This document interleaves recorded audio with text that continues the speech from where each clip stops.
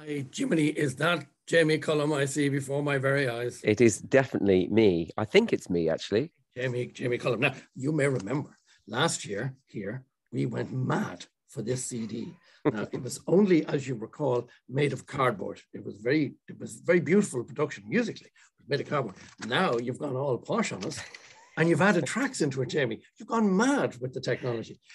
Last year, this became, and I did say this to you before, probably the most popular Christmas CD that we had been playing on the radio station. I talked to you about Michael Bublé and Rod and all the rest of it. This is beautiful because they're all your songs. It is the most gorgeous CD. So it's lovely to talk to you again. Oh, it's really great to talk to you. And thank you so much. I really remember how much you championed it last year. And it's quite hard to make a mark with brand new Christmas songs, which is why I didn't put any covers on it last year. Because I thought otherwise you're not going to give the new songs a chance, really. Well, you see, what happened with us was we would play the Pianoman At Christmas, that track, the title track, and it got such a reaction. Then we started, obviously, to move into the rest of the tracks. I played, How Do You Fly the other day, and we got such a reaction. It's such an emotional song. Thank you. It just tears at the heartstrings. I think you might be the only person who's played that one on the radio, and it's actually my personal favorite as well. What's wrong with the rest of them? What's wrong with them? I don't know, Marty, but that's why I'm here with you right now, huh? Well, thank you. You look like you're working. You look like you're in a working setting, studio setting. Where are you? This is actually my studio, Marty. So this is where I record and write and do stuff. So I'm at a very lucky point in my career where I've managed to build my own studio where I do everything basically. So I've got 2 pianos in here, drum kit, organs, old keyboards, microphones everywhere. But it looks enormous. It's not. Do you know? I think it's just because I've got a posh camera hooked up to my computer, because I don't own a laptop, so it's just like a camera hooked up to my computer, so it makes everything look a bit more like studio vibe. I saw you. I said to myself, "There's Jamie now in Abbey Road." I'll take it. It's my version of Abbey Road. It's just about 1% of the size. Yeah, absolutely. But now look, what you've done is you've added so this year you decided to have a part 1 and a part 2, and obviously you've now added all these other Christmas favorites. This is what you've done on the album now. Yeah, I think it's, as I said to you before, I wanted to give the original songs a chance to fly on their own, and they really did. Actually, I've got to say, it's wonderful how people really took this album, like yourself, to their hearts in a way that I wasn't fully expecting. I really hoped for that, but you never. I kind of always lower my expectations when I release anything, really. But I did feel as though the Christmas classics. I've definitely been asked to do the Christmas classics by my label. Said, please do a few classics, please.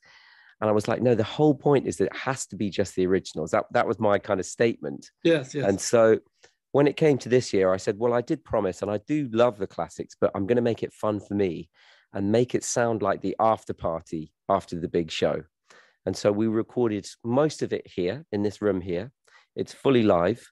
There's no overdubs, nothing. We've got the band in the room. You can't mix an album like this.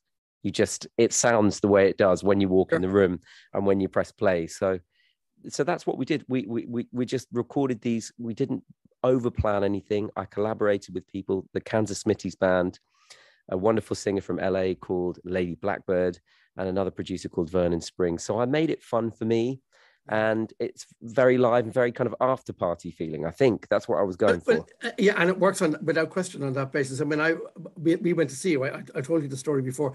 Just before lockdown, you played in the Bord Gáis Energy Theatre here in Dublin, and it was the last concert we were at until things started to generally slowly open up. But I know what you can do live on a stage.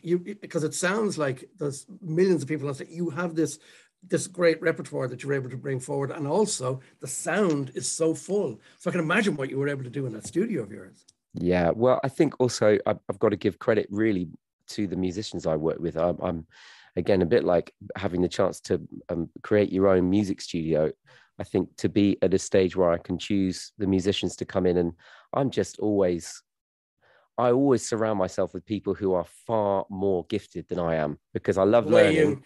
Stop that. No, it's not some weird humble brag, Marty. I promise you. It's like I'm I'm well aware of what's out there in terms of musicianship, and I love it. I love being around musicians. But hang on. Like you see, the thing is, I know, but the point is, when I started telling people about the Pianoman at Christmas, and I said, look at this. It just says written by Jamie Cullum. Like, people know that this is an exceptional piece of work. By the way, I want to play Silent Night. It's gorgeous. Oh, and some people would say, don't touch it, but you did. It's beautiful. It really is very special. Well, I'm really glad that you love. I think, just to go back to what you were saying about writing, it was important for me that album said written by Jamie Cullum, almost like it was a musical or a film musical. It's like I wanted to create this thing that was purely from my head. But you talk about the arrangement we did of Silent Night. I said to the band of musicians, it was a violin player, a cello player that I love, my friend playing the bass clarinet. We had another piano player in here, and we had a double bass. And I said, why don't we play Silent Night? And we jammed that out. That was a jam. The other piano player, he's called Russ Stanley. He's a genius. He came up with that piano riff. I played a few notes on the other piano here, and they just joined in. And we played. That was done in 10 minutes. And I think what you get when you get really good musicians together with knowledge and passion is sometimes the exhale of the breath is all you need. It's like jazz. It's the fusion. It's everybody Exactly. bringing in their expertise to the moment and adding layers, I suppose. Yes, to what exactly. It is, Yeah. And of course, you see, that's the other thing people need to remember too. Your great jazz tradition, your great love of the Great American Songbook, and all the years that you've been playing. So the wealth of experience that you bring to this, and then to brand new songs, it's a marriage made in heaven. Well, I think also the more I investigate Christmas music and am a part of it, you realize that the Christmas magic comes with the solidity of these Tin Pan Alley Great American Songbook songs they're built like houses that last for thousands of years. They have solid harmonic foundations. They have lyrics that rhyme, that don't stray too far from the path. They're cozy, but they're solid, And I think that's why we love them at Christmas. Absolutely. We're still playing songs that are 50, 60, 70 years old, and they still sound fresh. And they work for young people too. They don't just work for people who, love that music all year round, who are occasionally, or I would say more often than not, a bit older. They work for people in their teens, because it makes them feel that way, that you feel it implicitly. That's so true. That's so true. And listen, speaking of young people, there's a girl called Steffi in Ireland who is your biggest fan. She asked me, would you say Happy Christmas, Steffi, to her? I will. Happy Christmas, Steffi, and thank you for being a fan. I'm your fan too. Oh, you see, good man, Jamie. I like the way you brought it back down there. That's very good. Now, let's pick another track on this. What about Winter Wonderland? Sure. How you kick it off? What a great! It's just a great tune, this one, and I love. If you're listening out for the songwriter stuff, it's when in the middle section, the Parson Brown section, it changes key in an unusual way, and I just love how that's smuggled into this song that we all know. Brilliant. And again, here's the point. You do a version of it that's completely different, for example, to James Taylor's version, for example. It's completely different to all the other versions we know. And again, that's putting your own stamp on it. That's the trick. That's the secret. It really is. And listen, I take it Christmas is going to be pretty special in your household this year. But is it Lyra and Margot, my children? Yeah. So, I mean, I think everything's slightly been thrown up in the air at the moment, hasn't it, with where we are with the pandemic. But my hope is that my family and my wife's family will be all together. That would be what would be the ideal. And I'm sure a lot of people feel that way. Well, there's quite a lot of people that don't feel that way, of course. But I think, my Christmas memories are with too many people in a room that doesn't quite fit everyone in, and too much food and all that kind of stuff. So ideally, that would be the situation. But I don't play my own music, just so you know. No, I know you don't. And you said this to me last year, and that's why now you don't have to. Somebody else can put on the first side of the CD, and you can sit there and have the odd glass or something. Wouldn't that be a good idea? And I don't want to hear my own voice on Christmas Day. I like who I am. I like my voice, but I don't need to hear it. Are we going to see you? Are you going to come over and see us again? Are you going to? Do you think is that any sort of a plan at the moment, or is it futile? Do you know what? I think next year is still doing the gigs that will move from 2020. Yes. And so we managed to finish the UK and Northern Ireland ones. And then next year is going to be Europe and America, the ones that were in 2020. Yeah. So I think it's going to be a good few months before I get back to Ireland. But again, the last show in Dublin it's one of my favorites, and I'm sure it was connected with the fact that we didn't know how long we were going to be playing for, but it's always a great fun playing in Dublin. Always a great crowd. You love music. Oh my God, do you love music over there? We do love music. And we're awfully taken with you, as I think you've discovered. Well, I think you also love. I really notice how you love musicians.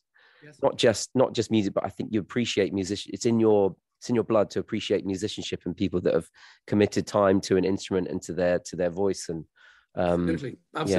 And by golly, do you give it welly when you come over on stage? You just don't stop, do you? You just don't stop. Listen, a happy Christmas to all of you, to your wonderful family, your lady wife and your two lovely children. We wish you well. And congratulations on what I keep telling people is one of the finest Christmas albums I've ever heard. Marty, I think you're one of my big supporters around the world. I really appreciate it so much. You keep careers like mine alive. You really do. So thank you so much. It's a great pleasure. Send money. I'll give you the address. Merry Christmas.